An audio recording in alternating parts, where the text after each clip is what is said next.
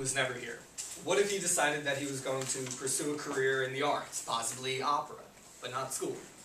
What would be different about us? Mr. Edekin, in his 30-year career, has done nothing short of shaping young minds, inspiring the younger generations, and writing recommendations to move people onto higher points in their lives. He shows us what it is like out there, in the real world. Hi everyone, I'm Eddie, and I will be debating the negative side for the resolution, resolved that schools do not prepare students for the real world. To start, as always, I would like to define a few terms from our resolution. From Merriam-Webster's dictionary, schools are organizations that provide instruction. To prepare is to make ready beforehand and to be in a proper state of mind. A student is defined as a learner, especially one who attends school. And the real world, according to dictionary.com, is shown as the realm of practical or actual experience, as opposed to the abstract, theoretical, or idealized sphere of the classroom. There are a few things I would like to show you today. First would be the interest to be able to choose what you would like to do in life. Second is the ability, disregarding unemployment rates at this point, to seek a job. Lastly is the ability to handle and understand money. First off is your interests. Now, I don't know what I currently want to do with my life. I could be working at Elevation Burger, depending if I get accepted, or Froyo Shop, but who knows? But schools, speaking directly about high schools, offer a broad range of electives. All of us in here are taking advanced debate. Why? Because we like to argue and speak in front of other people. People take photography classes. Why?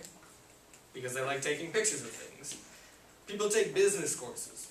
And you can figure, because they're interested in business. It makes sense why schools have different electives to choose from. Class choice brings out the interests in people and helps them decide what they want to do with their future. If you excel in one of these classes, you can even go to a higher learning institution or schooling program to pursue a career to prepare for the real world. Haven't we all been to the assembly each year to talk about the school Eastern? Eastern is a school where people who have interests in art, firefighting, police force, cosmetics, and many other ideals go to learn and prepare themselves for their futures. If you tell me that that is not specifically directed toward preparation in the real world, I don't know what is. In high schools, they offer courses that deal with money. So someone who cannot write a check or manage a bank account can learn how to.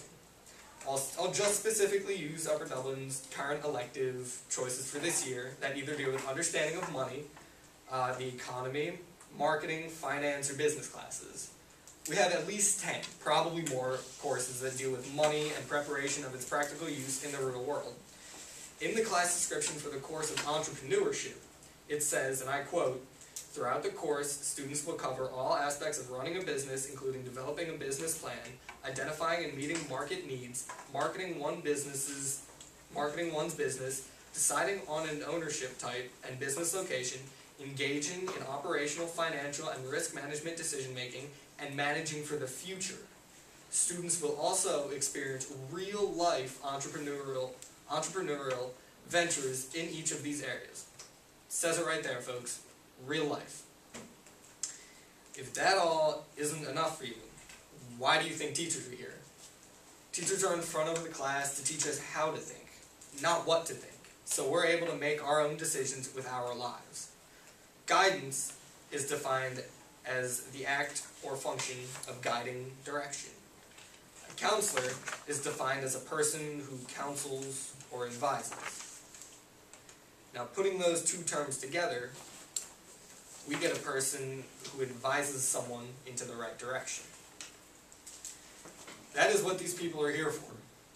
They're here for our help, for our needs. It might be argued that some people aren't successful or are not prepared. Well, let's look at this resolution one more time. Schools do not prepare students for the real world. Schools most definitely give the students the option to prepare themselves for the real world, but in the end, it's up to the student to follow through.